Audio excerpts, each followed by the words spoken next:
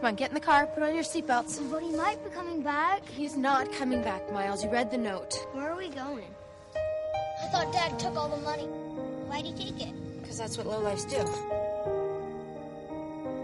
Trudy may be looking for a waitress. She owns the Model A Cafe south end of town. I can't afford to hire anyone right now. I'll work for half the wages you can afford and tips. I can only afford minimum wage, and we'll see how it goes till Christmas. Thank you. I'll regret it. She's not my mom. She is now. No, she just married my dad. He was really hurt when his dad left him. He's better off.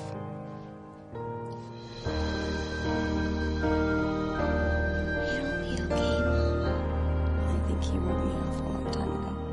God won't forget us at Christmas. He's not coming back, Miles. I'm sorry. I hate this. I hate you for doing this. You're kicking us out the day after Christmas? It's okay.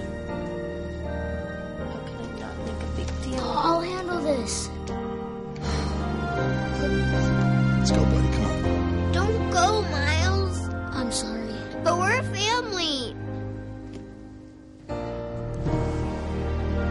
don't know what else to do. I've done everything I can't lose Miles.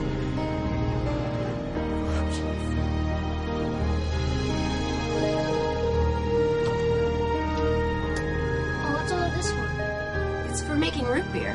The biggest troublemaker you're ever going to have to deal with in life is watching you from that mirror every morning. Well, being single's not so.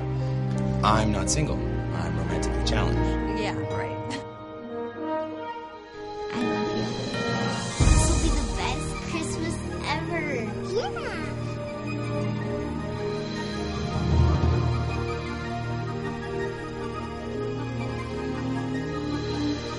Where's this?